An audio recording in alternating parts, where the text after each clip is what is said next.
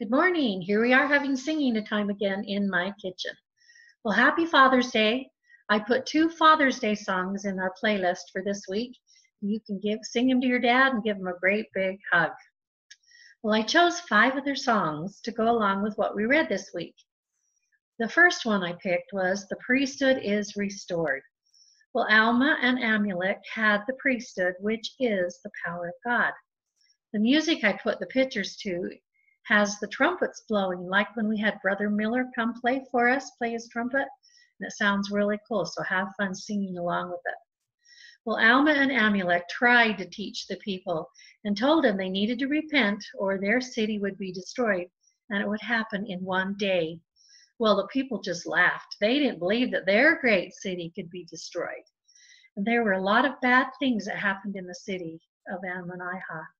The wicked leaders threw women and children who believed in Jesus Christ and all the scriptures into a big fire and made Alma and Amulek watch. Then they took Alma and Amulek to prison, and they were very, very mean to them. They hit them many times, and they spit on them. They took away their clothes and didn't give them any food or water for many days. And then the wicked people said, if you have the power of God, use it to get yourself free. Well, Alma and Amulek prayed to be able to have God's power to be able to get them free. Well, I picked 2 songs about prayer and faith. One of them is, I kneel to pray every day, I speak with Heavenly Father. And the other one is, faith is knowing the sun will rise. And it has the line that said, knowing the Lord will hear my prayers each time I pray. Heavenly Father hears our prayers, and he answers them. Sometimes the answer's a little slow coming, but he answers our prayers.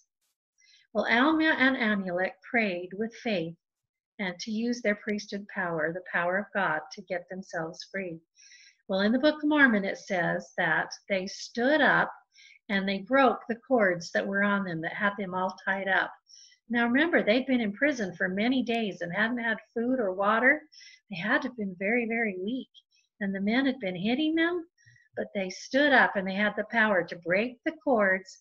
And when that happened, the people got a little bit afraid and started to try to run out of the prison. Well, as they did that, the walls shook and the floor shook, and pretty soon the walls came crashing down and landed on all the wicked people and killed them. And then Amulek and Alma were able to walk out of the prison unhurt, and they went to another city to teach. Well, the next song I picked is I Will Walk with Jesus. We read about Zeezrom, who was a wicked man in the city, was a lawyer, and he had caused many problems for Alma and Amulek. And he'd even tried to get Amulek to say that there was no God and promised that he would give him a whole bunch of money if he would do it.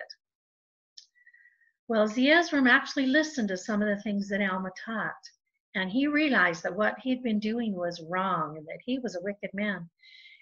After that, then they took Alma and Amulek to prison, and he tried to stop the people from hurting Alma and Amulek. But the people wouldn't listen to him, and they threw him out of the city.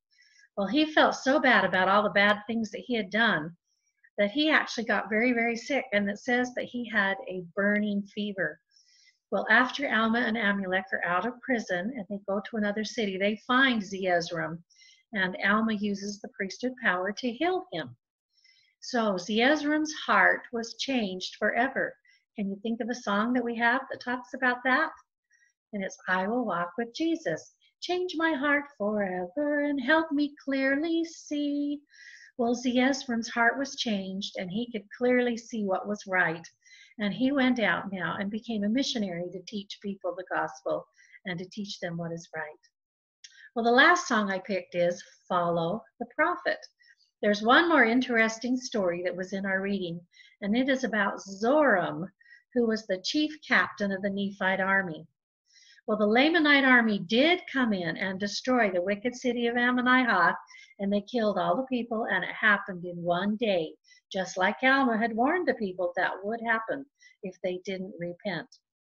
Well, after they had done that to Ammonihah, then they went around to other cities and they took people captive and took them away into the wilderness. Well, Zoram wasn't sure what he should do. He didn't know if he should go out in the wilderness after the people or what he should do. So he went to the prophet, who happened to be Alma, and asked him to pray to find out an answer. So Alma prayed to God, came back and told Zoram where he could find the people that had been taken captive, and told him to go get them. So Zoram took his army, and they chased away the Lamanite army, and they were able to save all the people and bring them back home. Well, we have a prophet today, Russell M. Nelson. Oops, there he is. Get the picture so you can see him. He has told us in our last general conference that we need to hear him, meaning Jesus Christ.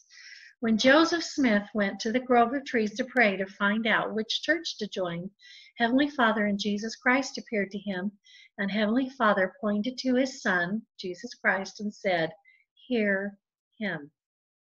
Well, how can we hear Jesus Christ?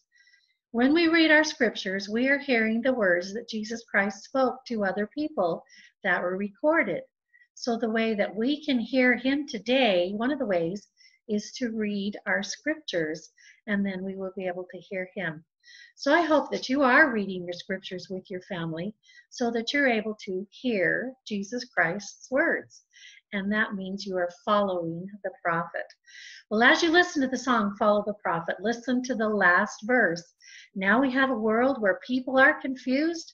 If you don't believe it, go and watch the news. We can get direction all along our way if we heed the prophets, follow what they say. President Nelson has told us to hear him, to hear Jesus Christ. So I hope you will try to do that this week and in the weeks to come. Well, have a good week, and we'll see you next time. Bye.